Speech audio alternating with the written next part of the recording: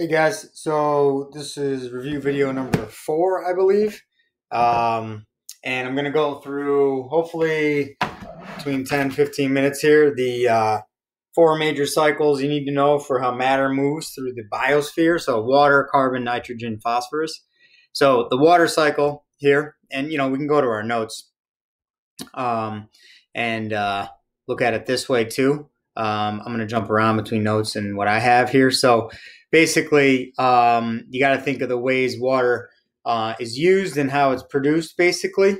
In this picture here, it's more simple than the one I just had up there. But sun heats up water. Water evaporates from oceans, streams, rivers, lakes, ponds. It also transpiration occurs from soil, from plants. So that's how water gets up in the atmosphere, and then also sublimation too from snow. But water gets back up in the atmosphere, and then it precipitates snow or rain, for example. And then obviously it gets into all the water sources. It can percolate and filter through to get to groundwater. It can run off and go into oceans, rivers, streams, lake, pond. Plants can uptake that, right? Animals can drink it. So you have different sources, different sinks. And if you look at this picture here, it's a little bit more involved, but there's just a whole lot of evaporation and condensation, right? So basically, as long as you understand how water, when water comes down to the surface in the form of snow or rain or sleet or hail, whatever it is, where does it go? What does it do, right? It can sit there and evaporate again. It can go into the ground and percolate. Plants can take it up. Animals can drink it. Obviously, we drink it from aquifers. It can stay underground for a long time if no one has any access to it. Runoff can occur. And then again, evaporation occurs, condensing, and don't forget transpiration, right, from plants and soil. So that is the cycle, essentially. All right. So let me look at my notes, make sure I'm not forgetting anything here. So after precipitation, it does one of 3 things: evaporate again, evaporate through transpiration, go into the soil, percolate in the groundwater, or run off. All right, and oceans are obviously the biggest reservoir. The biggest sinks are humans, animals, and plants. Okay, so that's the water cycle. All right, carbon cycle. Okay, so we'll hit the notes first here. All right, so movement of carbon around the biosphere, and this it's a little too small. Maybe I'll go to my other picture here. But basically, the gist of it is where are the big sources of carbon? Where are the reservoirs? Where are the sinks? Right. So naturally, you got photosynthesis and respiration happening. Right. So when the sun's up, you got photosynthesis happening, and you got your CO2 converted into sugars. But when the sun goes down and at night, let's say, respiration occurs from plants, and animals also respirate. So that happens as well. So that puts CO2 back in. So you got your photosynthesis, respiration. You got your CO2 exchange between the ocean and the air. Then you got some of that CO2. Here's a sink, right? Some of that CO2 gets trapped as sedimentation in calcium carbonate, precipitates into the water, and that's where the sedimentary rocks come from. Some of the CO2 is used in the ocean by consumers and producers, right? You can see the cycle here. So producers produce that. So the producers, for example, using photosynthesis, and then the consumers are doing the opposite. Decomposers, so you have certain bacteria that can decompose in water as well, and you can just see the difference between the arrows here. Consumers is putting the CO2 in, the producers are putting the CO2 out there. Your decomposers can cause burial to occur, and that's how fossil fuel eventually, after millions of years, is created, because some of the carbon is buried under. Oops, what am I doing? Buried underneath there. Let's see here. Look at some of my notes. Okay, good.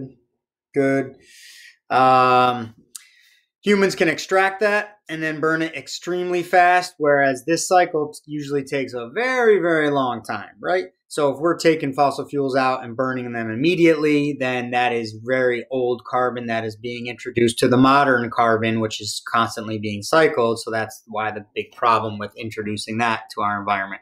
Obviously, combustion puts CO2 back into the atmosphere. Volcanoes put CO2 back in the atmosphere. So again, understanding the relationship between what puts it in the air, right? Respiration, photosynthesis takes it out.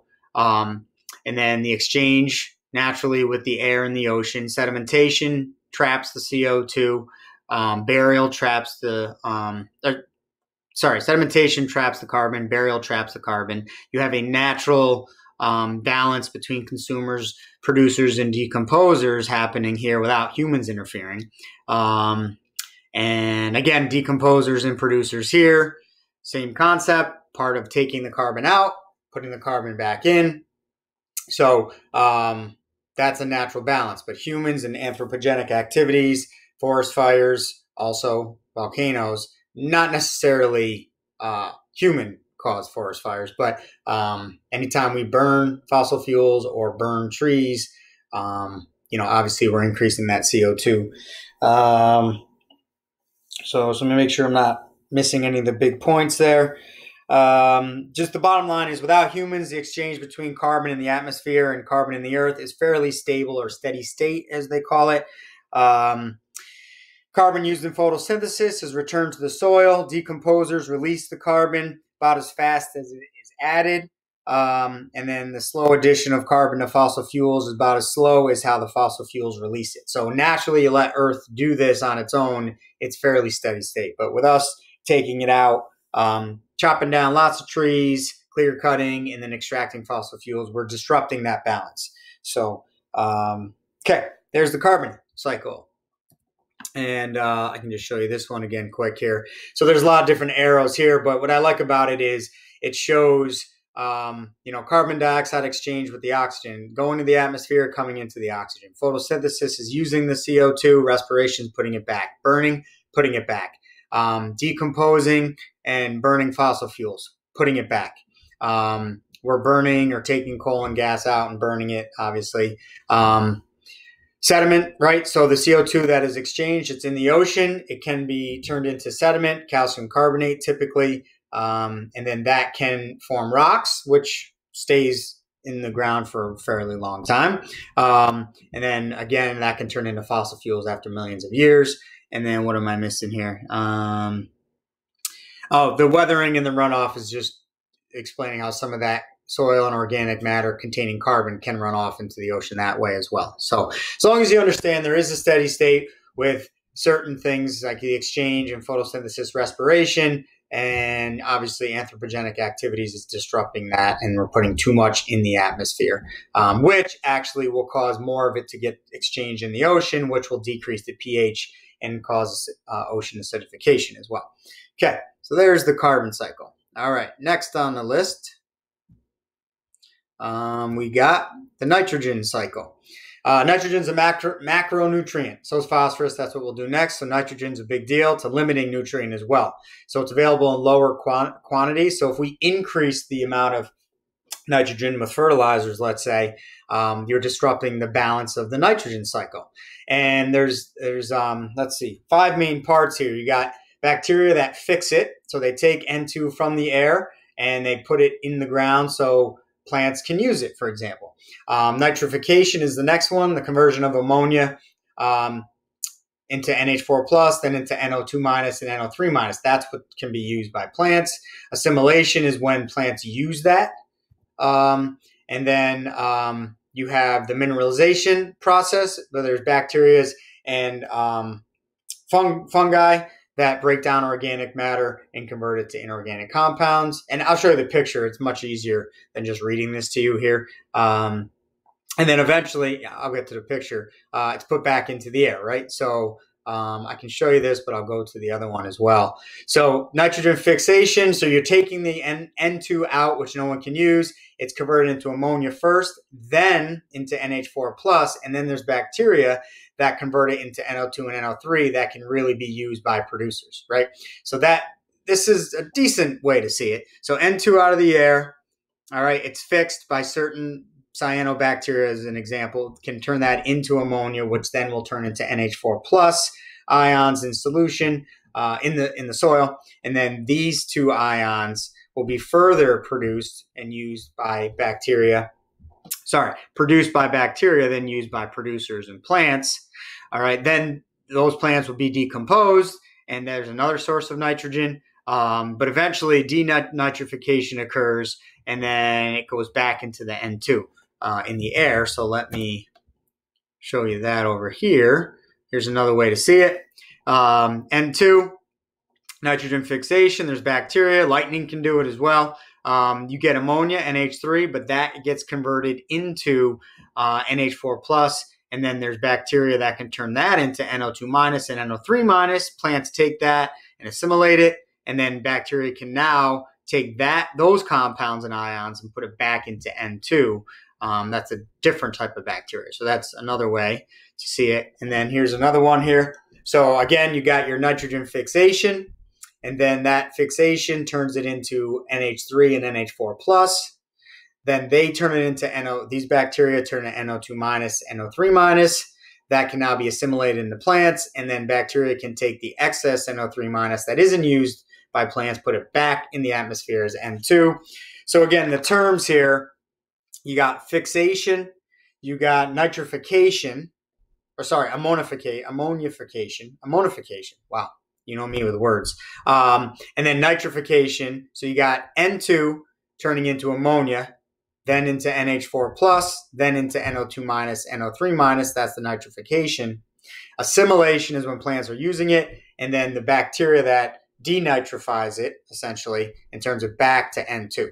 And that's your cycle. And then in the process, you have animals and plants dying and bacteria decomposing. And when they do that, they create more NH4 plus. And that's important as well. But again, that's natural. We start dumping fertilizer and runoff, and it gets into the ground. So now you're increasing your NO3 minus, increasing your NO2 minus, and it's disrupting this balance. So the bacteria and the decomposers, they can't keep up. So this doesn't really work as well, obviously, right? So we end up with too much NO3 minus, NO2 minus, too much nitrogen in the soil, and that is not a good thing. So let's see. Basically, what do I have? Fertilizers.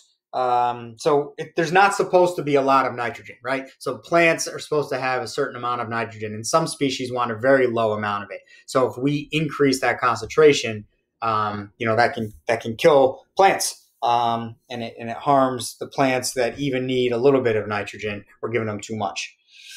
All right. So that's the nitrogen cycle. Let me go to phosphorus, which is even more of a limiting nutrient. Okay, so phosphorus, there's even less of it. Why? Because it's trapped in rock pretty much. So I'm going to just show you the picture I have here. So basically for a phosphorus cycle, you have phosphate in rocks. There's geological uplift. When they become exposed, they're weathering, and then that can run off and it gets into the water. And then once it's weathered and starts to absorb into the ground, then plants can use it. There are decomposers that also play a role here. Give me 1 second here. Let's see. So when organisms die, fungi and bacteria decompose the organic phosphorus and put it back into the mineralized phosphate, right? So the decomposers can help with that the phosphorus, and it gets it into these forms, the ions, phosphate ions, which can be absorbed as well, and that can leach and get into the water that way besides runoff. And if we add, too much fertilizer in farming, that will increase the phosphorus in the environment, and that's not a good thing, because phosphorus is very limiting, very low amount, because it is found in rocks, and weathering takes a long time. So this is a slow process, and and the formation of new phosphorus, right? So if these rocks weather, it gets into the soil,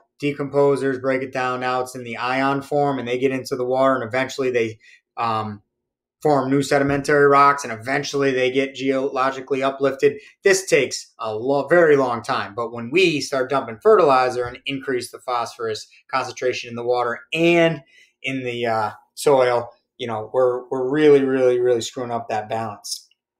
All right, and algal blooms can be formed from phosphorus and nitrogen increases in the water. And see, last thing, what do I have here? As the algae dies, large amounts of decomposition consumed. Right, so as you get algal blooms, and then when they die, decomposers try and break them down, but decomposers use oxygen when they do that, and they make the water hypoxic, which creates dead zones, right? Nitrogen does the same thing, but phosphorus is more harmful because it's an even lesser, there's an even lesser amount of phosphorus in the environment.